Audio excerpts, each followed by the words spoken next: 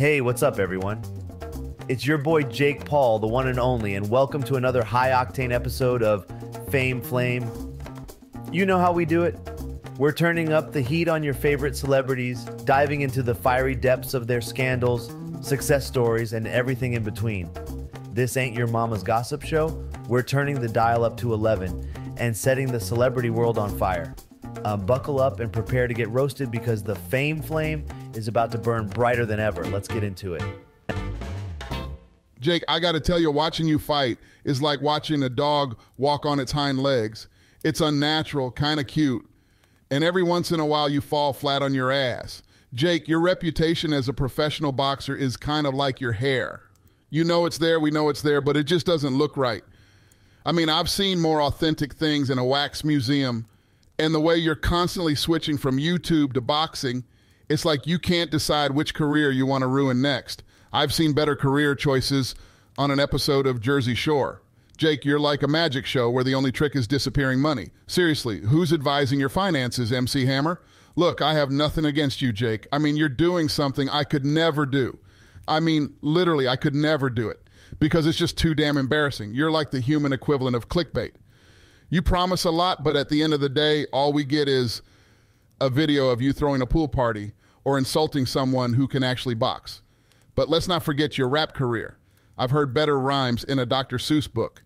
And by the way, Cat in the Hat called, he wants his dignity back.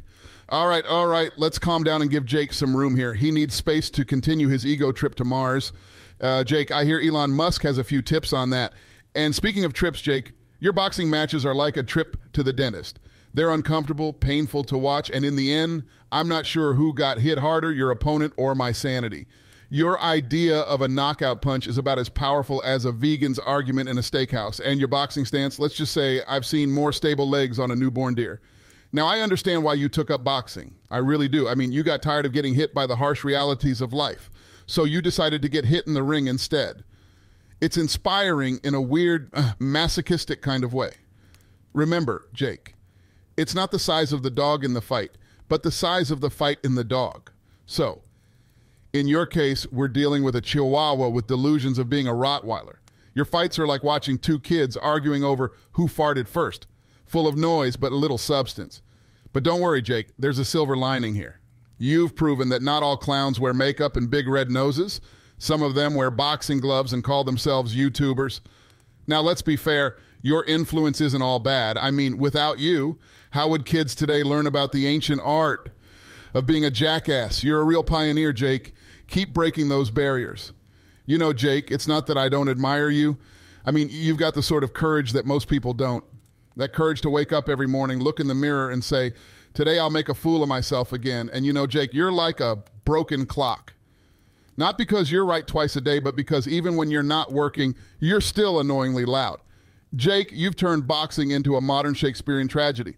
In other words, a bunch of people get hurt, the audience is confused, and in the end, we all wish we were watching something else.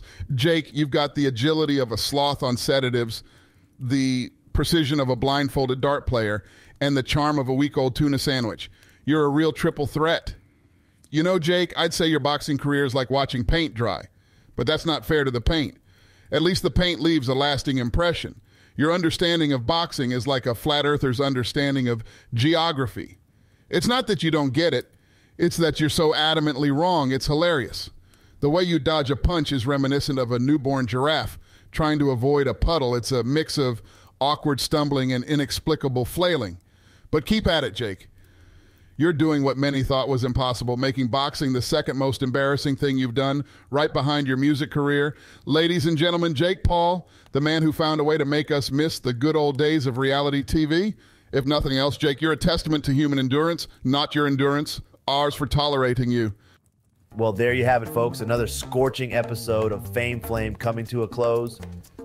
Thanks for being with us as we stoke the fires and turn the heat up on the world of the rich and famous. Remember, in the Fame Flame, no one is safe and nothing is off limits. Before we extinguish the flame for today, don't forget to smash that like button, drop a comment, and subscribe if you haven't already. We've got plenty more kindling to throw onto the fire, and you don't want to miss a single spark. So until next time, keep it sizzling, keep it real, and remember, We're all just one step away from the fame flame. This is Jake Paul signing off. Stay fiery, my friends.